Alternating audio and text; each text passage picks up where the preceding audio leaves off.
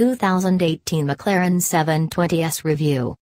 The all-new 2018 McLaren 720S made its debut in Geneva, matching aggressive looks with the promise of delivering a more engaging experience than the 650S model it replaces.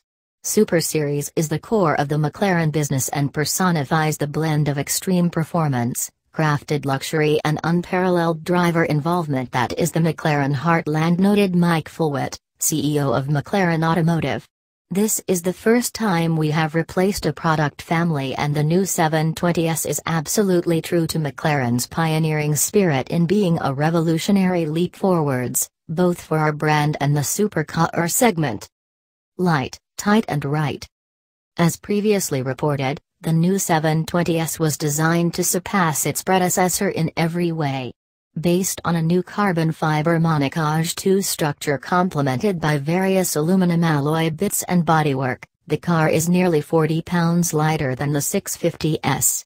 The new aluminum and composite bodywork on the 720S offers the most aerodynamic efficiency of any Super Series model ever. Incorporating dihedral doors with a unique double skin that eliminates the need for external air intakes, it also features a new hydraulically actuated rear wing that works with the car's aggressive diffuser and develops 30% more downforce than the 650S. The new McLaren supercar features a 4.0-liter twin-turbocharged V8.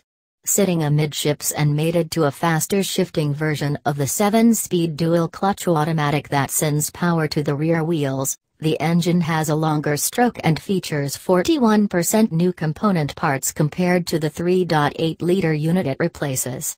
Developing 710 horsepower and 565 pounds-to-foot of torque, respective bumps of 69 and 64 output units, the new 720S streaks from 0 to 60 miles per hour in 2.9 seconds onto a 212 miles per hour top speed.